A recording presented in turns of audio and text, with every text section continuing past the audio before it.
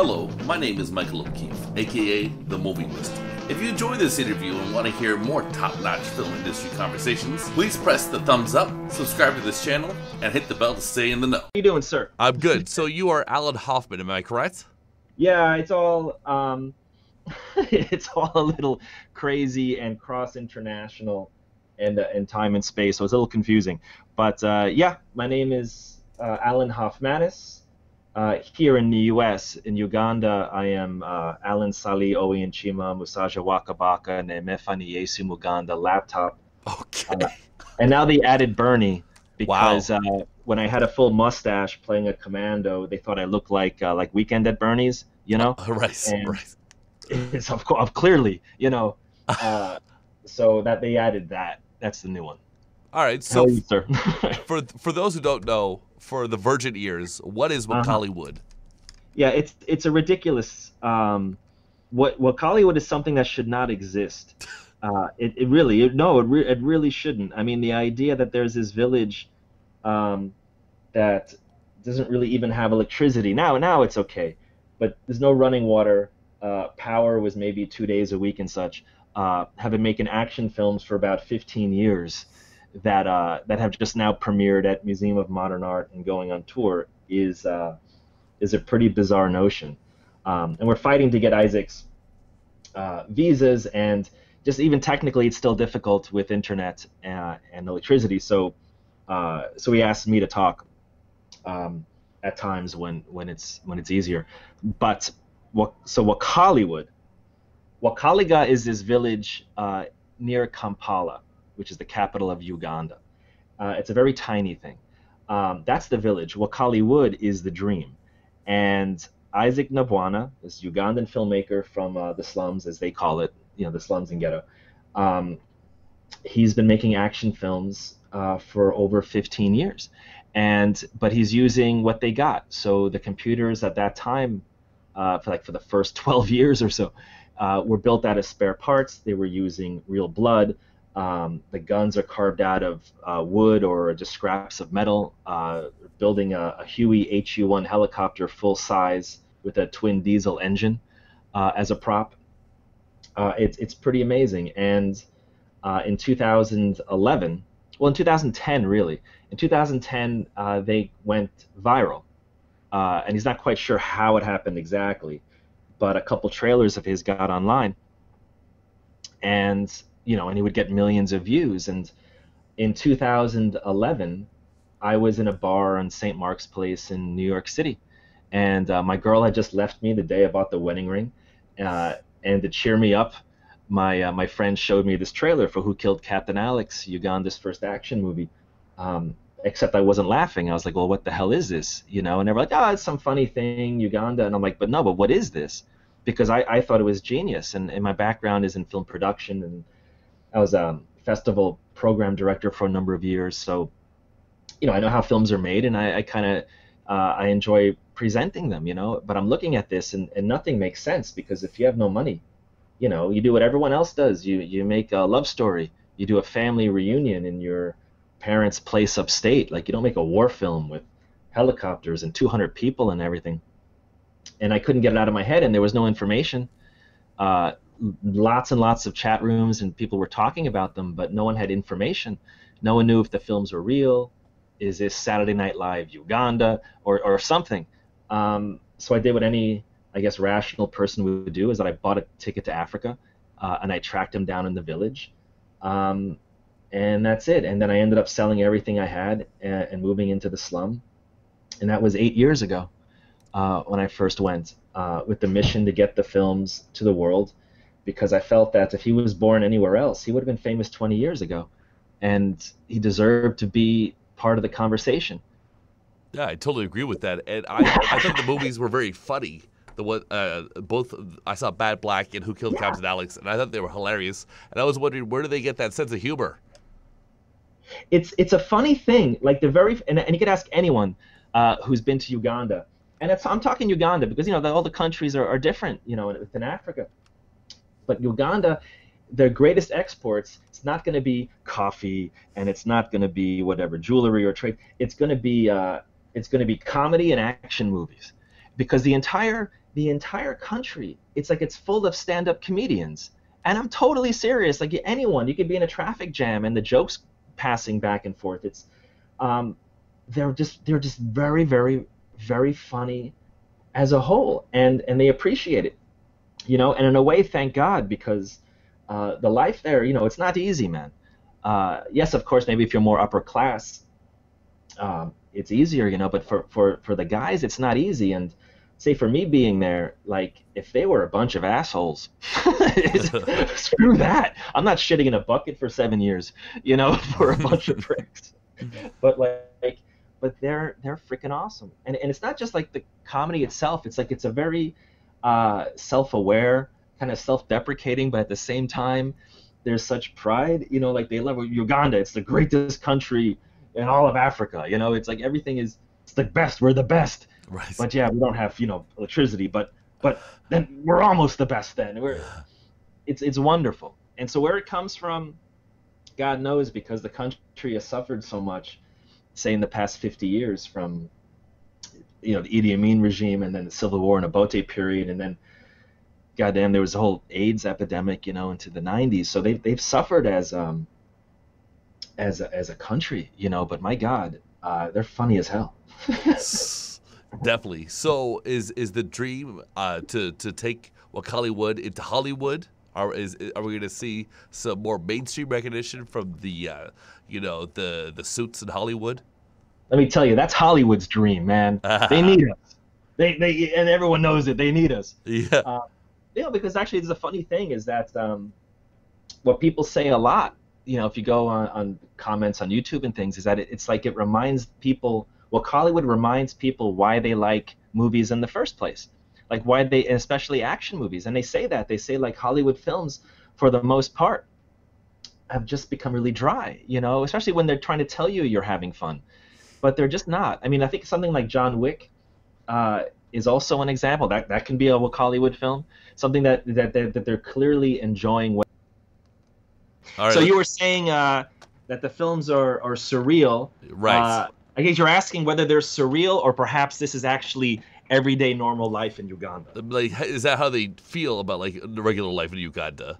Yeah, it's Isaac. I'm telling you, I was crazy talking about this for 8 years, but now it's starting to come out and people are starting to realize. I think Isaac is a talent on a world scale, on a global scale. If he was born anywhere else, he would have been famous 25 years ago. And when you ask him about it, like he says, what he's going for is like he's not trying to make them real, because reality can be fun, but it's also kind of boring. You're opening a door, walking down a hallway. Is that he wants it to feel real, And so his default is what is entertainment and what makes you jump or what makes you shocked or laugh or anything.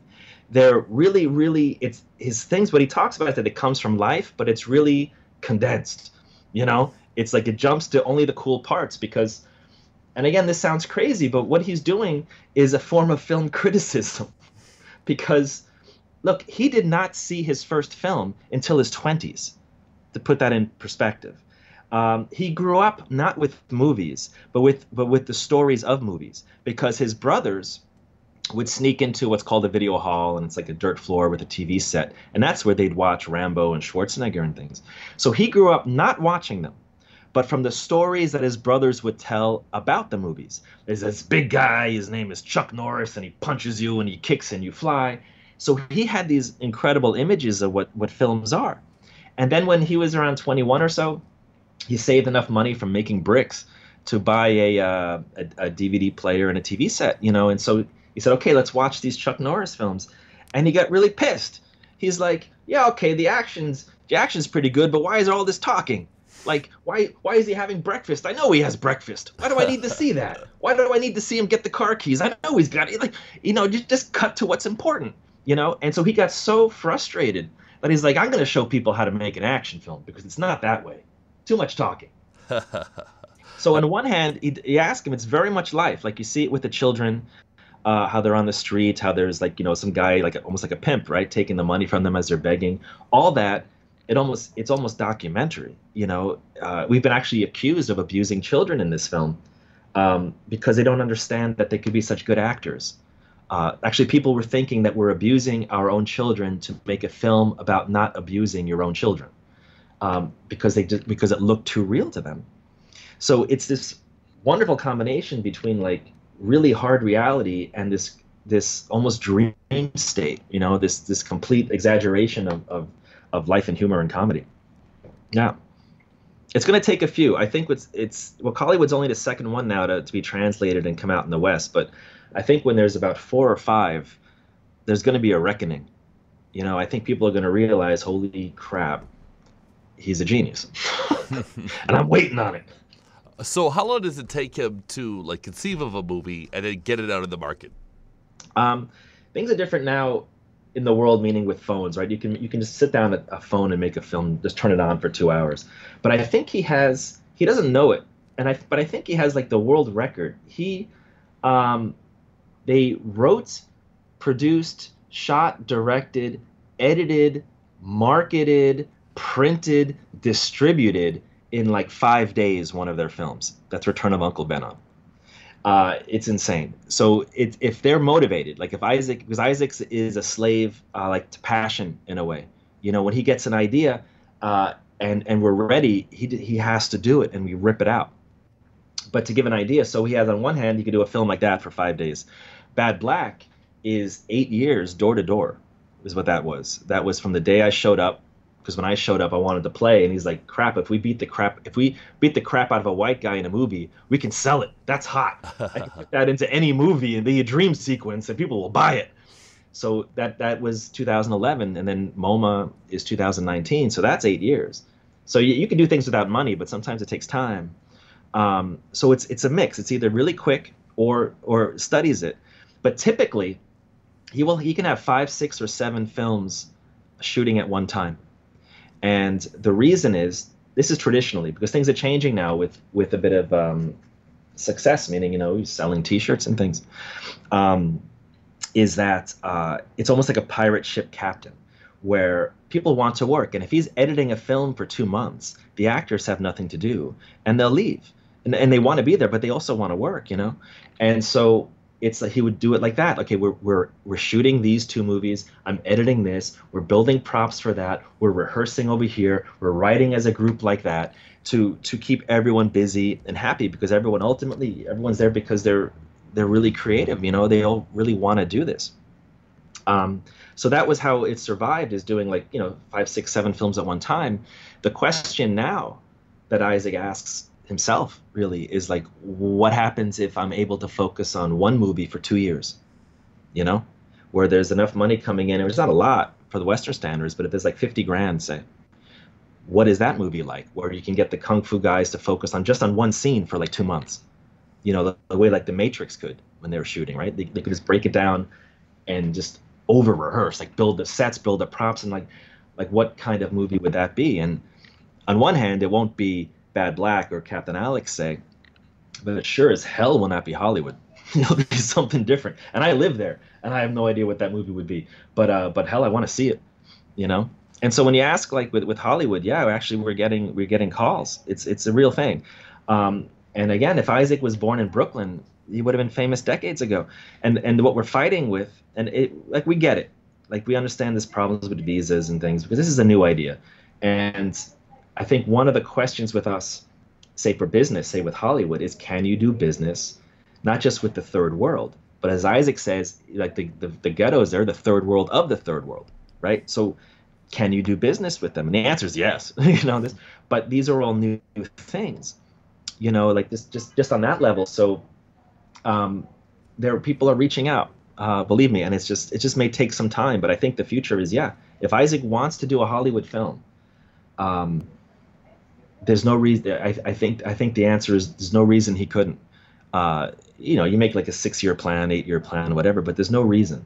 But he has to want it. He has to frankly make a decision whether he wants to make films for $50 or $500,000. Well, I hope it happens. Yeah, right. It should happen. Why not? It's a proven track record. He's in Uganda. He's in Uganda doing this.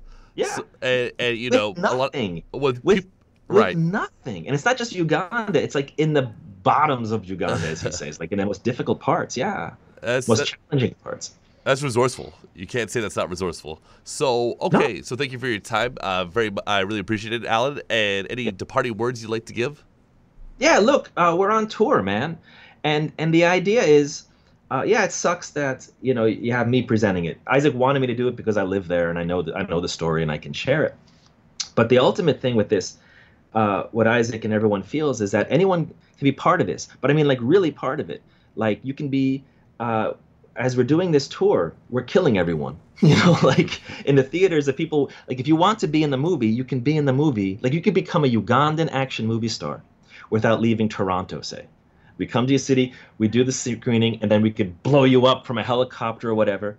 Isaac directs the scene on Skype from Uganda, and then the footage we shoot, we cut into the next film.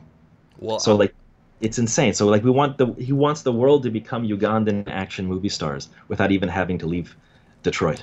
Well, I'm here in Ottawa, Ontario, and if we could do that at my radio station while I'm doing the broadcast, that would be incredible.